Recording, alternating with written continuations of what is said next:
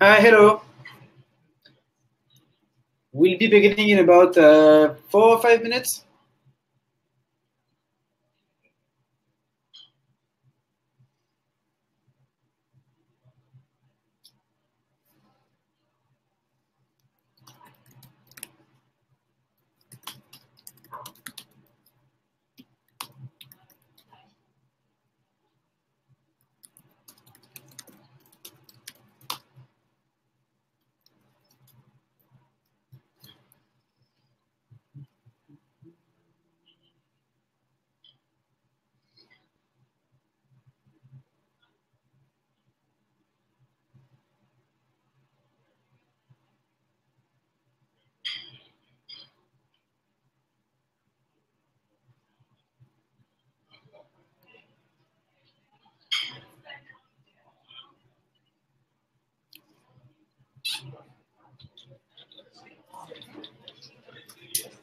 Oui.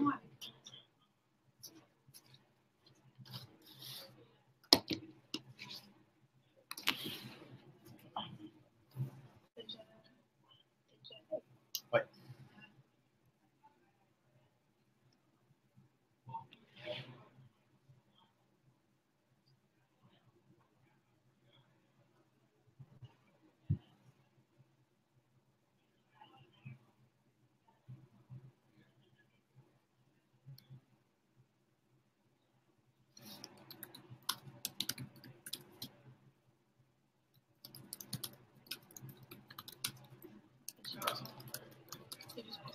Non, c'est tout bon. Ouais. Merci beaucoup.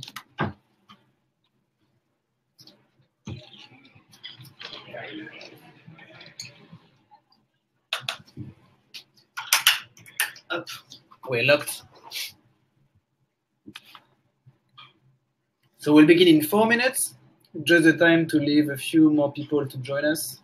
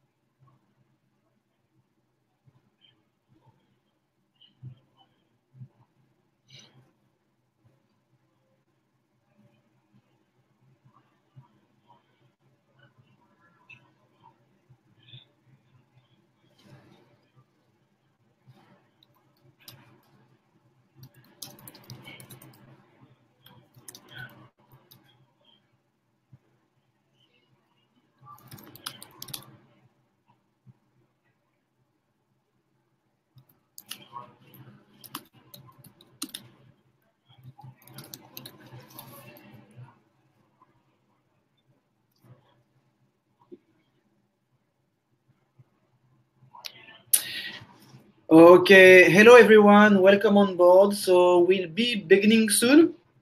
My name is Martin. I'm the founder of Innovation is Everywhere. You are going to know a little bit more about myself, the company I run before we start the webinar.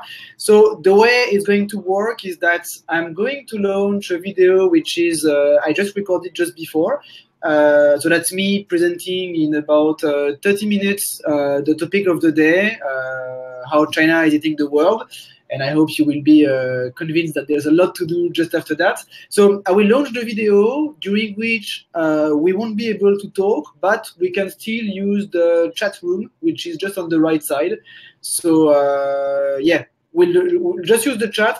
If you have any questions during the 30 minutes of the pre-recorded presentation, feel certainly free to push your questions in the chat box, because then I can see them and we can take them during the Q&A, which will be just after that. All right?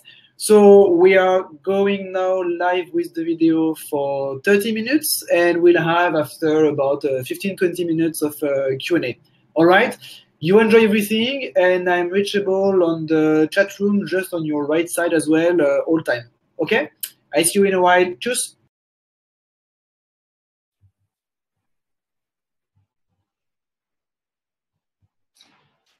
Good morning, good afternoon. Welcome to the very first webinar of Innovation is Everywhere.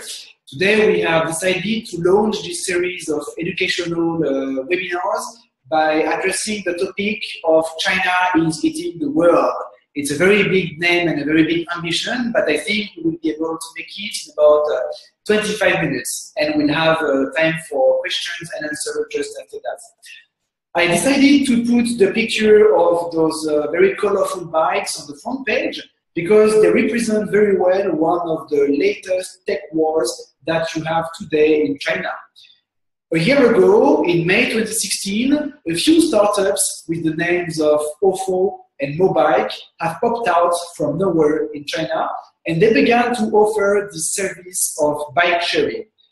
The difference with the bike sharing services that we know in Europe or in the US is that you don't need a dock to take the bike from and to put it back after your ride. You can literally take a bike anywhere and leave it anywhere. It's possible through the QR code technology, where you can just scan the QR code on the back of the bike and take it with you and lock it afterwards. It's also made possible with the integrated payment system on WeChat. And as a result, when I went to China in November 2016, I saw a few people using those bikes, and 4 months later, it was becoming a public order problem. Everyone was literally using those bikes, and it was almost impossible to walk on the roadside or on the pavement because everyone was just leaving their bike there so that people could take them afterwards. It's a very short story, but it's quite a good one of the fast and the fast pace of adoption of technology in China. In just 1 year, those 3 companies have collectively raised more than $1 billion US. And the technology experts think that they will be acquired by much larger ride-sharing, car-sharing, and taxi-hailing companies, such as Didi, the equivalent of Uber in China. So again, welcome to this webinar. My name is Martin Pasquier. I'm French. I'm 33 years old. I'm living in Singapore, where I have set foot about 5 years ago. And the vision I had was really to crawl and to grow the countries of Asia and the emerging markets to understand the new innovations that we couldn't really see in the Silicon Valley or in the European countries. My vision is to help the clients and the companies we work with to understand those ecosystems, to anticipate the disruption that comes from Asia. And today is an excellent day that we feel for the webinar, because the technology that comes from Asia, and in particular China, is beginning to go a little bit overseas. The company I co-founded with Matthew, my partner, is called Innovation is Everywhere. We are a team of 9 consultants from all countries, staying in Singapore, Shanghai, and Paris, traveling a lot. And we have 3 trades to help our companies and our clients to operate their business transformation. The first trade that we do is exactly this one.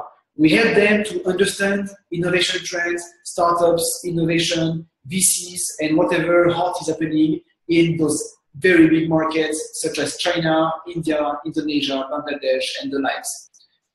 The second trade we have is to help them to change the way they work and to operate a mindset change of their C-level and their executives so that they can address this new field, which is moving very fast and which requires new skill and a new way to work as a big company. The third pillar of our business is to do new prototypes of new businesses, new services, and new products that can have an impact for these big companies in the Asia-Pacific region.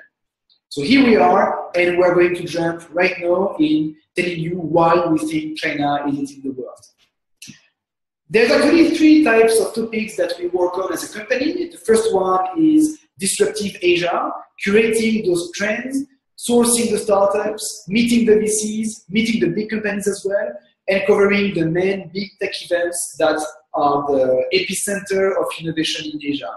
You may be familiar with South by Southwest or the Consumer Electronics Show in Las Vegas. Of course, there's plenty full of extremely large and innovative events and conferences in Asia, and we always go there for a few days to talk with the crowd, to talk with the innovators, and get those trends right, and get really a sense of what is going to be hot in the next few months, in the next few years. The second type of topic we work on is what we call corporate innovation. As we told you a little bit before, we help our companies to go from learning about the new trends to changing their organization and then doing new stuff, new businesses, new business models, new pricing, new things that make more sense for Asia. We do a lot of connections between big companies and startups. We do due diligence for M&A. We do a lot of prototyping, of course, and we set up different type of labs, boards, that can be helpful for the big companies to interact a bit more with local innovation. The last thing that we work on, and it's also a big part of our own methodology, is the network of key connectors that we maintain and we expand over the months, over the years in Asia. It's literally impossible to Google new innovation coming from China. You have very little information, and in countries like China, India, or Bangladesh, where the language is not primarily English, you need to have people that can help you to decipher what is hot and what is not. We have about 20 to 30 key connectors in the main countries of Asia, which we can rely on, and they act for us as a source of information, as consultants, as facilitators. They usually work in co-working spaces, in VC companies, in big startups, in big companies, and that's really the main assets that we have today to be able to connect very fast to deep insights of countries that are very hard to Google or to know of from just an online interaction. And we meet and interview a lot of experts, a lot of people that are amazing all over the week so that we get more of this information. I think I've said enough about ourselves, so we are now going to dive into the hot topic of why China is leading the world. I think we can begin very simply by taking the two visions that we think people still have of China and the West. Most people still think that China is a huge factory with a lot of workers that produce a wealth of cheap, affordable goods that are flowing into the Western markets and in the emerging markets. It's partly true, but it's changing very fast. When it comes to innovation, people think that China is the land of copycats, the land of counterfeiting, a land where you just take any idea that works in the country and you make it faster, cheaper, and better. Again, I don't say it was not true, but it's changing very fast, and today the trend is a little bit of the reverse. Similarly, the feeling we have is that many people consider the West as a land of democracy, of parliamentary regimes, with a lot of middle class that consume a lot of products, and also a very big focus on the Silicon Valley and the GAFA, the Google, the Amazon, the Apple, and the Facebook, as the center of innovation that really rule the new innovation in the world. Again, it's a little bit of a cliche, which we assume that innovation is everywhere, but when we talk to different people, especially in Europe or in the US, we can feel that those visions are still very strong. The problem is today that in Western countries, the leadership has been failing for the last 2 to 3 years. I don't need to name those two fellows on the upper picture of the slide, but obviously the journey that they take their countries on is not really the one that will be very helpful for their population on the long term. On the short term, maybe, but the wings of globalization being the ones they are, the way those two countries are getting more inward-looking, more protective, is probably not the right answer to whatever is happening today in the world and in Asia. In terms of statistics, we also know that the Western countries have probably reached the end of a very wealthy cycle, and we see now a rising inequality happening in many of these countries with a shrinking middle class and what we call shrinking opportunities. Many people of my generation, and that's also why I'm in Asia and not in Europe, feel that they're not going to make as much or better than their parents. This feeling is very widespread and of course fuels the rise of nationalism, protectionism in all Europe and US countries today. Of course, Asia is not totally blind and deaf to those signals, and they also feel that it's the right time to expose the leadership, and in particular from China. You may have heard that the President Xi Jinping from China has been the only and most vocal defensor of globalization and against the protectionism at the last World Economic Forum in Davos.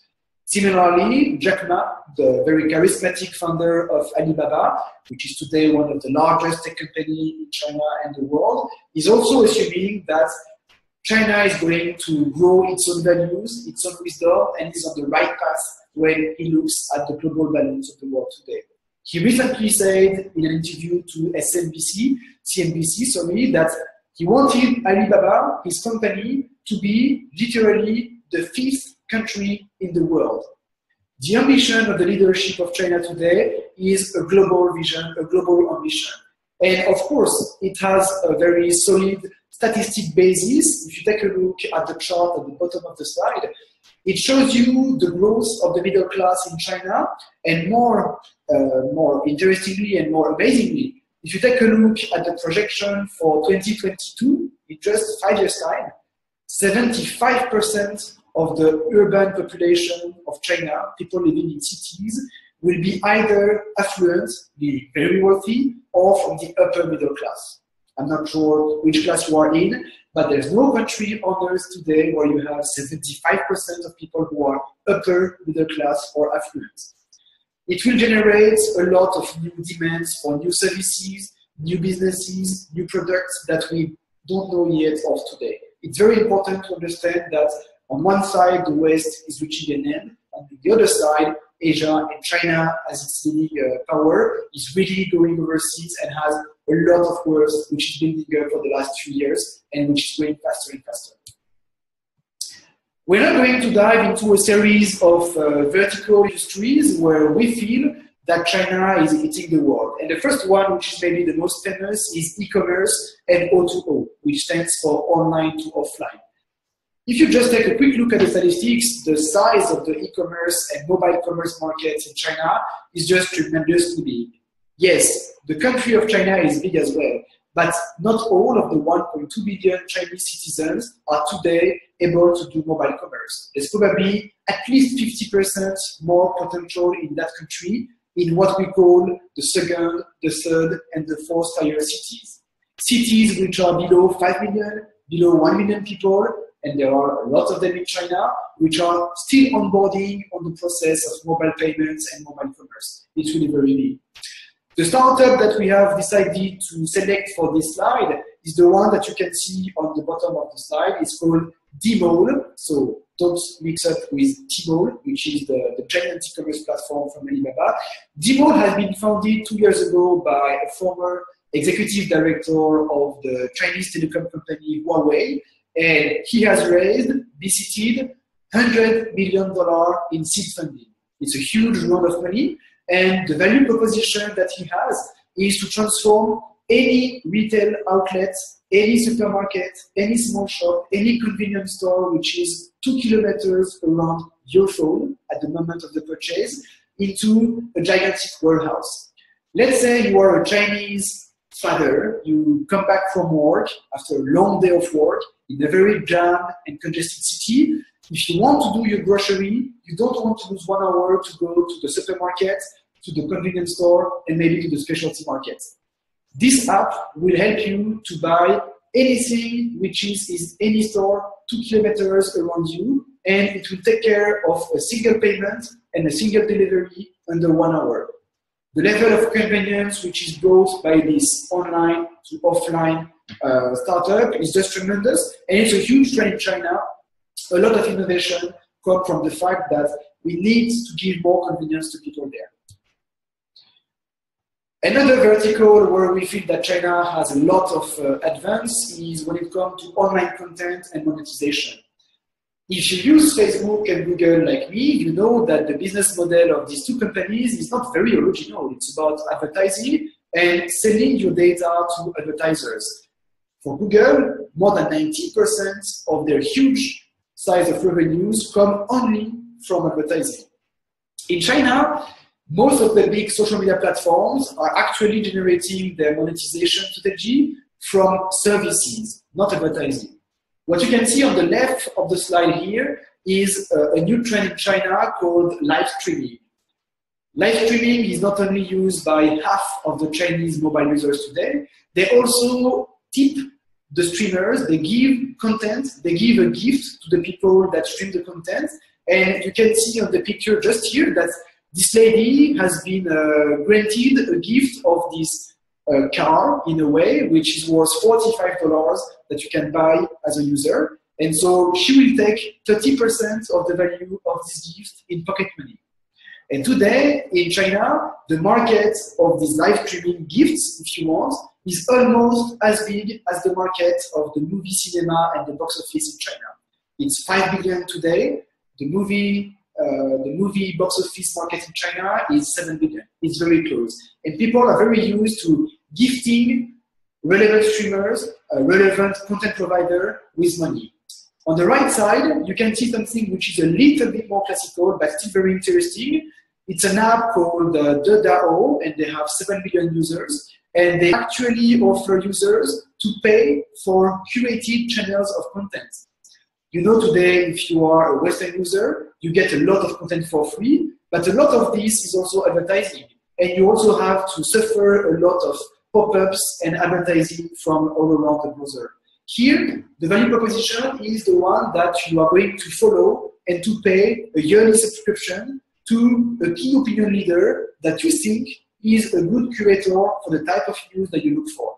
So for $30 per year on average, you will subscribe to a channel in the same way that you subscribe today to a newspaper or a TV channel by paying for it in the Western countries. It's of course much more agile, and it's for any type of content, from tutorials to luxury to lifestyle to English format and everything. It's a very big trend. One of the best known technology advances in China is on the mobile payments. I don't know how many times you have paid on a mobile a few things, but it's probably not a lot. In China, you have one major app, which is called WeChat. Think of a mix of Facebook, Grab, Uber, dating, everything is in one app. And WeChat opened its payment platforms a few years ago, so you could just link your bank card and your bank account to the app. And what you can see on the left is actually the number of payments that you can do. So you can do a quick pay. A quick pay is the picture that you can see on the right. It's when you just scan a QR code with your WeChat application, and it will generate a bill which you can pay directly with the phone. It's a hugely popular way of payment today in retail outlets in China.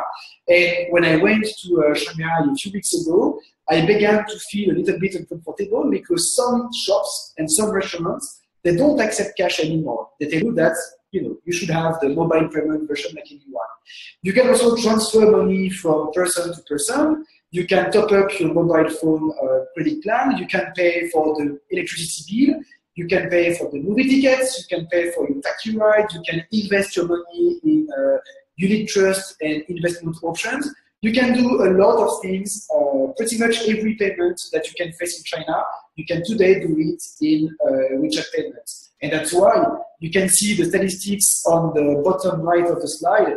That's the amount of mobile payments that were made 2 years ago in 2015 in US and China. You cannot see the US because it's only $8 billion mobile payments 2 years ago, when it was already $1,500 billion in China, 1.5 trillion. It was 2 years ago. So I let you imagine that the gap has, of course, widened over the last 2 years. Another topic where China is getting very, very fast at the top level is artificial intelligence, one of the main technology that is going to reshuffle our world in the next 10 to 30 years. They are getting more and more patent application, and even more worryingly for the Western researchers, more and more of the patents on AI from Chinese companies and Chinese research centers are in Chinese. So it means we can't access that much the type of knowledge that they are producing. I'm just going to show you two startups which you can see on the right side of the slide. The first one is called iCarbonX. It's a startup from China that has gotten about $500 million in funding, and their job is to gather all types of healthcare data to give you better day-to-day health recommendation for your long-term lifestyle and, of course, improved lifestyle. The one you can see at the bottom is called iFlyTech. It's one of the leaders today globally in text and speech recognition. Many experts assess that they do a better job than the US companies or that voice assistants, and it's like the Siri for China, but it works way better. And today they are valued at $6 billion. So artificial intelligence, it's an enormous upheaval for the industries worldwide, and increasingly the biggest innovations are going to come from China. Another field which is more in the infrastructure is about renewable energy. So of course, you know today if you go to China, the conditions of pollution and environmental damage are very big. 1 month ago when I went to Beijing, it was very sunny and very fresh, and I could have my jogging there. And just 2 days after that, they had one of these smog explosion with, very dark scenes. You couldn't see the next building over the streets, and it was, of course, very dangerous for anyone breathing in over there. But the reality also in terms of investment is that China today is investing much more than the European Union on the renewable energy, and they have about $780 billion plan of investment in 2030. In China, this kind of planification of investment is usually turning into reality. So there's a good chance that they're going to turn around their own model and become the leading power in clean tech and renewable energy. The two pictures you can see on the right are the largest floating photovoltaic plant, which opened in the Hunan region just last week. And at the bottom, you can see the largest solar field in the world, in the Longshansha Dam. And it's about $1 billion investment that can power up to 200,000 households in that region of China.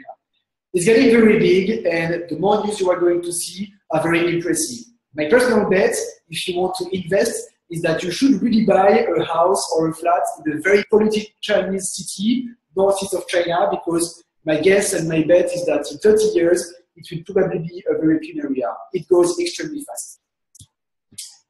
Robotics and automation is a very interesting trend in China as well. Today, China faces two big issues in terms of demographics. The population is aging very fast, and the millennials, the new generation of students, they don't want to work in factories and in repetitive jobs. So they know that to maintain their industrial power, China will need to robotize a lot of their industries. And they have already taken a certain lead on that. There are about 800 Chinese robot makers today, and they want to dominate the global industries for driverless vehicles and home appliances. The three startups that you can take a look at will be eDeodar. So they produce very high-level industrial robots for just 30% of the price of the same quality in Germany or in the US. The second one is JD.com. So JD.com is the second largest e-commerce platform in China. It's very big, and they really want to get rid of any human work in the warehouses and in the delivery. So they are automating a lot of the processes so that they really rely on very few highly qualified workers. And the third one is Midea, who has bought over, with a little bit of controversy, one of the largest industrial robots makers of Germany for $4 billion. So the goal of China here is to be the #1 industrial robot provider in the world. Today, they are still lagging behind Korea, Germany, and the US, but it will not last.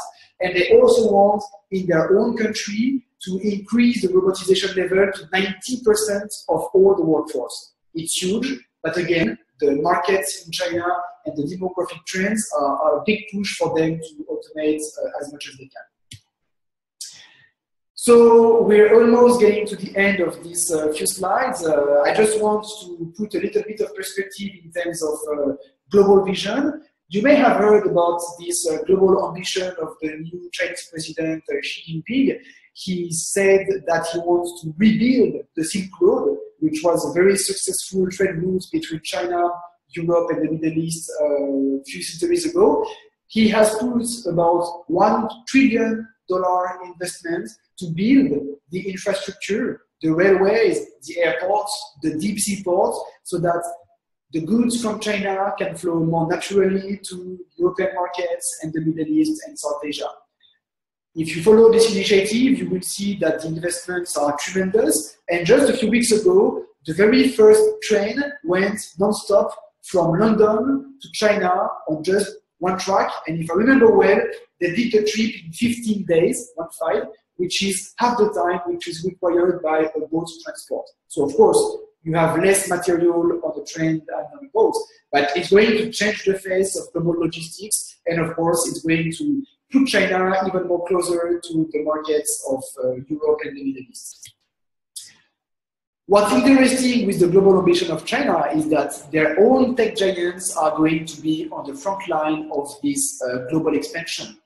On these infographics, we try to understand how many unicorns, so a unicorn is $1 billion valuated technology company in the world. At any point of time, you have about 150 to 200 unicorns, companies like Uber, like Airbnb. In China, you have about 35 of them, and they are expanding notably overseas. 2 years ago, they were still focusing on the Chinese market, which is very big. Today, they go overseas. So I just give you a few examples on the right side, but WeChat, for example, they have decided to open the WeChat payments to Chinese tourists overseas in Europe.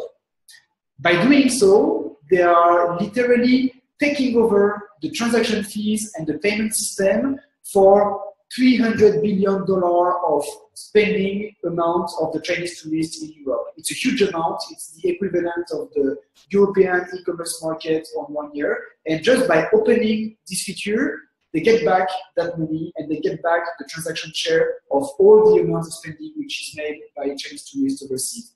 Tencent, so Tencent is the second largest tech company in China. They are the owners and publishers of WeChat, among others. They have bought the leading healthcare company in India, and they are also making big strides. They have bought 5% of Tesla, the autonomous and electrical vehicle from the US that I guess you know, very recently. So again, the switch that I was talking on in the first few slides is really happening now. Whatever was kept a little bit secretly in China the last 5 to 10 years is expanding bit by bit. And as you can see, they have the scale and they have the money to buy everything around. In Southeast Asia, in Singapore, closer to where I live now, they have decided, Alibaba in particular, to take over the e-commerce and the logistics markets. Today, they pretty much control the e-commerce market of Southeast Asia, and Southeast Asia is a 600 million population region with very fast growth: Indonesia, Vietnam, Thailand, Philippines, Myanmar. Today, if you were an e-commerce company, I would tell you that it's already too late to come to Southeast Asia. Alibaba is there, and they have both the logistics and the main e-commerce players. Job is done. What can you do? It's a bit of amazing or boring picture that we give you, but we are definitely convinced that China is on track to be the leading power globally. And in the same way that today you use the Google, Apple, Facebook, Amazon, Microsoft services, we are certain that in the next 10 to 20 years, we will use the Chinese services at the same scale. What can you do? The first thing is to travel to China. Go there once a year, pick any city, go again and see the pace of change and the level of wealth and the level of innovation that is driving this country. It's truly amazing. You can also join the learning expeditions that we do regularly for our clients. We go a few times in the year to Shenzhen, to Shanghai, to Beijing, to the main cities, just to show what are the best innovations, the best VCs, and the best things that you can get inspiration from. And of course, you can follow the events that we cover and the news that we share on our website. We have your email and we will send you regularly some updates, no advertising, just the kind of essence that we get from China when we go there. A second thing to do is to anticipate at home. Chinese tourists and China companies are going to come in every country in the world. So as a business, you should get prepared to meet with people from Alibaba, Tencent, Baidu, and many other companies. And you should ensure that your business is Chinese tourist proof. It's the very first step that you should do. Do you have a payment system that Chinese people can use? Is your website in Chinese? Do you have a hotline or a customer service that can speak Chinese? It's very important. The number of tourists from China is going to grow tremendously. The level of spending that they do is always very, very big. So if you want a part of that cake, you need to ensure that you can host and have an interaction with them. And of course, you can try to be the copycat of China yourself. Copycat, you know, a few years ago, many people were saying that Chinese would only copy innovation from the West. Today, a company like Facebook is openly trying to understand how WeChat got so smart to onboard so many people in online payments. I don't know if you remember, but Facebook has been born in 2006, and they have been trying for the last 8 years to implement a payment system in Facebook and in Messenger. I don't think that you ever paid anything through Facebook, even though all of your friends and all of your brands are there. WeChat has solved this problem, and today they are the leading company in mobile payments. So take inspiration from the Chinese market. They are very user-centric. They really are for mass markets, and it's a big source of inspiration for you guys. So we are coming to an end in 30 minutes exactly, which is not too bad in terms of time management.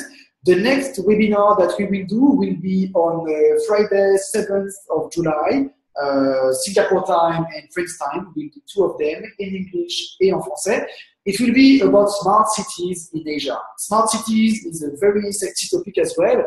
You know that Asia is a very populated region of the world, 4 billion people. I think on the top 10 cities, 6 of them are in Asia: Beijing, Shanghai, Jakarta, Mumbai. And there's a lot of challenges to address, from pollution to traffic to safety to energy to innovation. We will have a quick tour of the best smart cities in Asia and what kind of innovation we can take from there. Thanks a lot. This is the end of the presentation, and I will meet you guys in just 1 second for the question and answer session. Thanks a lot. It was Martin, Innovation is Everywhere, for the first webinar on China leading the world. Thank you and see you soon. Bye-bye.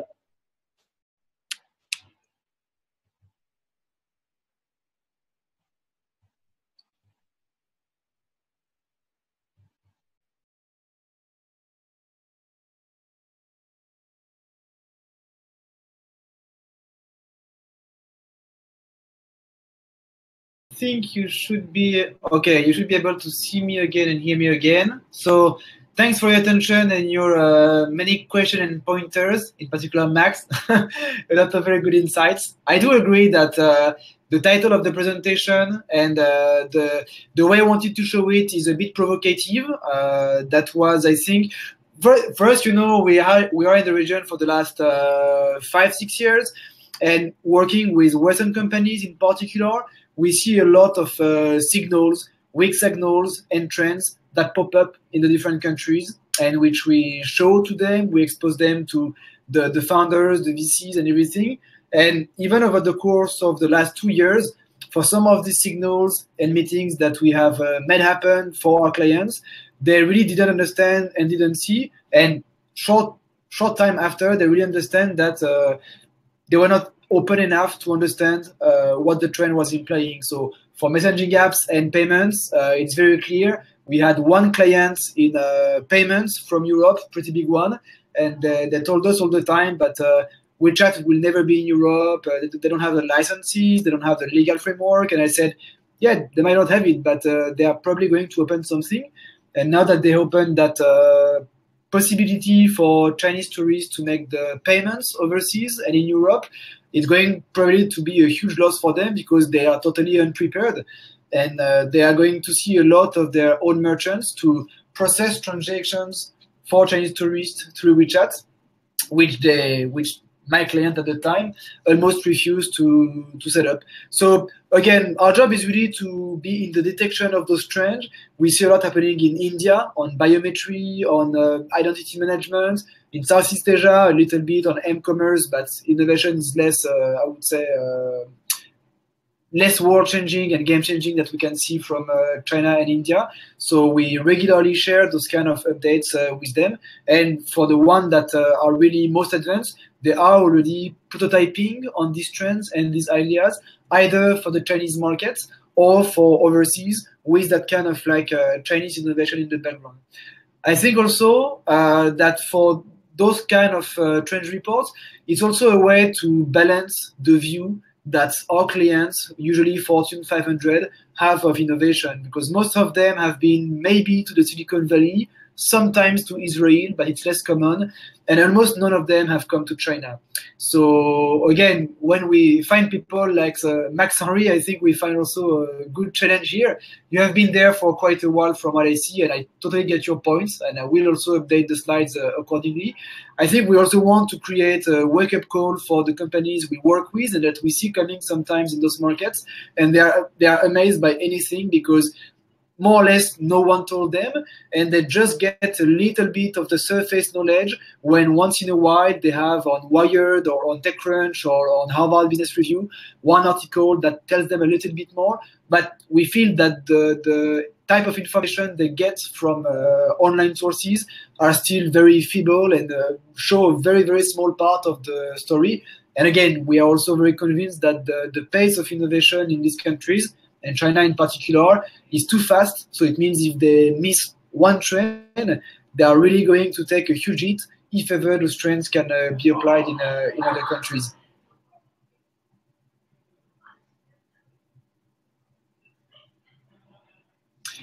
Do you guys have any other question? Shalom, I will send you a bit more information about Dmall. I think we have written an article about it 2 years ago when we met the founder in Beijing. So I will send you the link. And they have a website fully in Chinese, but I can send you the link as well.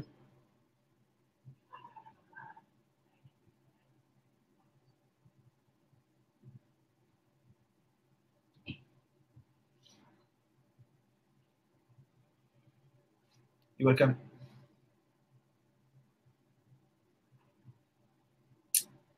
Interaction between Chinese startups and the ones overseas. Yes, definitely. I think they lack connections, but they're going progressively, I think, to tie up.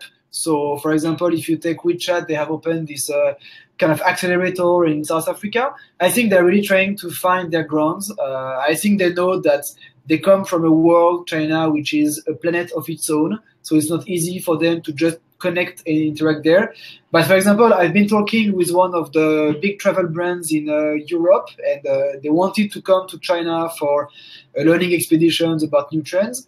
And they were telling me that for the last few months, they are being marketed quite aggressively by the Paris office of Alibaba and Tencent. I didn't know they had someone there, but apparently they have someone there now. So they're also trying to push a little bit in terms of having a head office there. So that's the tech giants, not yet the startups.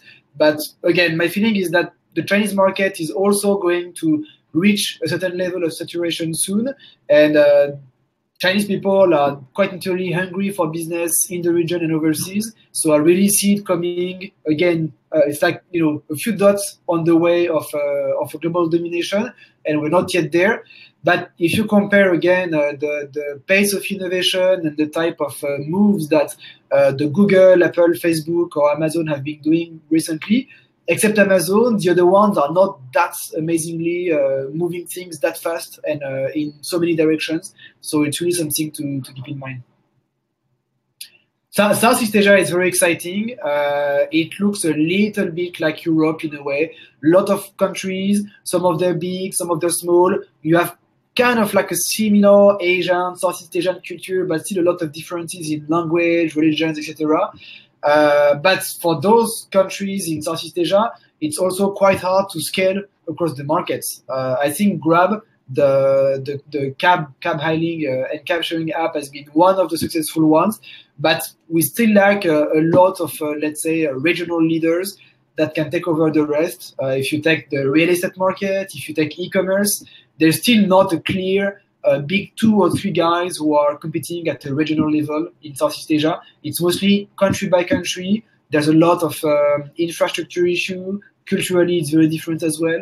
But I do agree that Southeast Asia, India are very, very exciting now. Competitors to Dmall, honestly, Shalom, there's a lot of competition in that O2O space. You have all the delivery companies like LA.com and everything. So yeah, I will send you a list. Max Henry, well noted. We will do one in Southeast Asia. There again, for us, the idea was also to start with something a little bit bigger than Southeast Asia, which is probably a little bit more confidential if you address a Western audience of the companies we usually work with, like Fortune 500. But we will do something on Southeast Asia. We will probably try to find a good angle. It can be on the social media or the mobile commerce, which are quite big things there. Yeah, so I do know that. And yeah, Dmall has like hundreds of competitors. I mean, any company that works a lot in China has at least 100 competitors, so that's always pretty big. Cool. So I will be here and I will prepare even better for your questions then.